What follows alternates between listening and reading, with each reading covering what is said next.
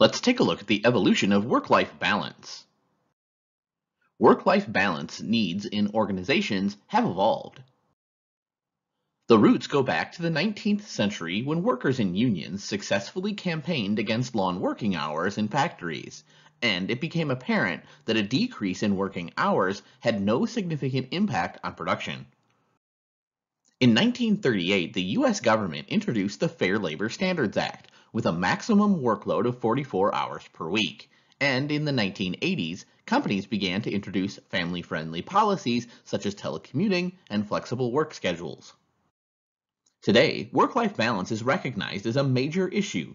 The implementation of family-friendly policies in organizations may ultimately enhance both male and female employee performance at work. Many workplace challenges like stress, absenteeism, retention, ill health, and low morale can be seen as byproducts of a poorly managed work-life balance. Work-life balance can be understood as an individual having sufficient control and autonomy over where, when, and how they work to enable them to fulfill their responsibilities both inside and outside paid work. The business case is recognized by weighing up the costs and benefits of introducing work-life balance policies and determining if the net impact is positive.